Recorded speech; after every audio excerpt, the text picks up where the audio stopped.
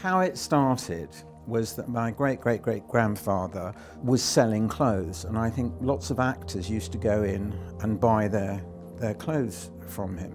And actors were responsible for their own costumes on stage, and I think one day an actor went in and said, "Can I borrow something for the evening?" And the Angel family, the word borrow doesn't exist, it's called hiring. From that, we supplied costumes to every theatre production in London. Then we started doing films when films started. Then we started doing television. And probably about 20 years ago, we decided to go into fancy dress as well as professional hire. We'd always banked for 160 years with the same bank, but we changed our business.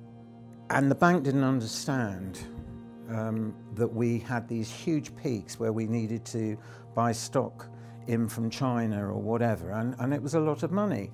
And they got very difficult with it, and then it was suggested that we looked at asset-based lenders, and we looked at a few, but Arbuthnot really seemed to grasp the whole thing. They came in incredibly quickly, they understood what we wanted, and they split our borrowing over two sides. One was against the stock, and two was based on the fancy dress side, which is much more what a commercial asset broking firm would do.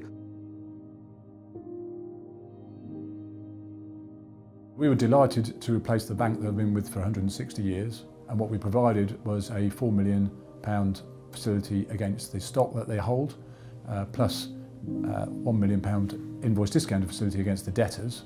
And what this did was bring together availability of cash, which generated more cash than they would get from a traditional bank or conventional funding facilities.